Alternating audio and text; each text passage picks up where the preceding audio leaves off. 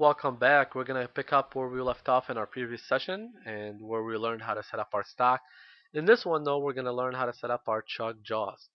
Now to do so, we're going to come over here and make sure our left spindle is highlighted. Remember, if you choose left spindle over here in stock, you're going to want to choose left spindle for the chuck jaws as well. You don't want a right spindle used for a left spindle stock.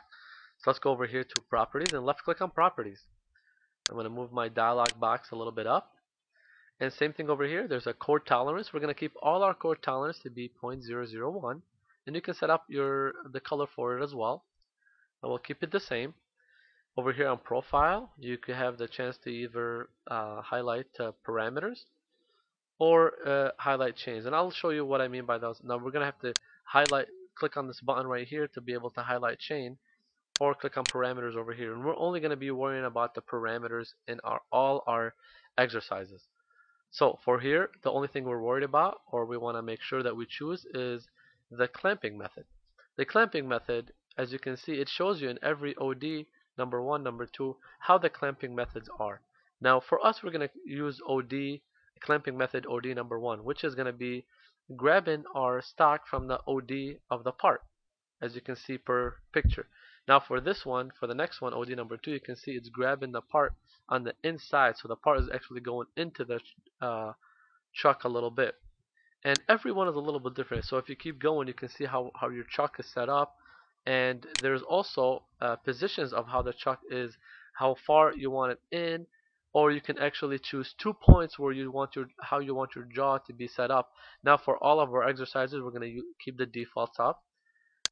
And we're going to choose OD number 1 for our first exercise. So let's keep it at that. Come over here to position and let's enable from stock and grip on maximum diameter, which means it's going to be on the outer diameter. It's going to be gripping it from the outer diameter from that stock. Now for the grip length, let's change that to about, you can either change it to about a half an inch or 1 inch. I'm going to change it to 1 inch. And what that will do is we'll grip from the left side. It will be gripped 1 inch from the left side into the part. So it's still not going to be grabbing our geometry, of course, but it's going to be grabbing that stock 1 inch from the left side. Now to preview it, come over here to preview lathe boundaries. Left click on it and you'll see that this is our stock. I'm going to click on fit to screen so you can see a little bit better, and then zoom out. Now to move your sketch left or right, just on your arrows on your keyboard, just move it to the left side and it will move to the right. Your drawing moves to the right. Click on the bottom and it will move to the top. So the arrows are actually reversed.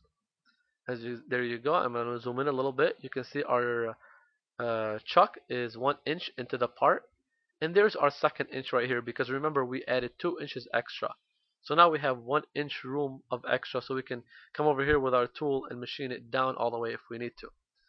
So there we go. It says over here press enter to continue, so go ahead and press enter and it goes back to the dialog box.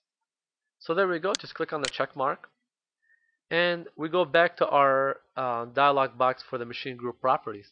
Now if I come over here, you can actually see display options, the left stock, left chuck, and right stock. Those are the ones that we have highlighted.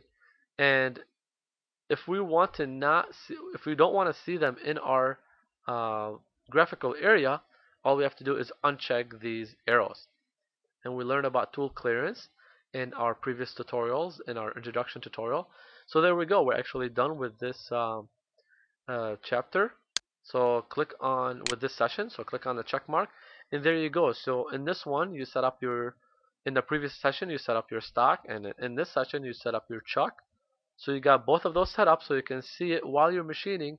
You can see what's happening in your part. So you can always make sure that you don't have any interferences with your tools. That's something that you have to do outside of MasterCam. You have to know your tools and know your chuck, and set up the real chuck that you have with the real tools that you have, of course, so you can be as precise as possible without having any surprising interferences between the stock and the chuck, of course. And there we go. We've concluded with the setup of the stock and the chuck in this session, and we're ready to start creating our toolpath.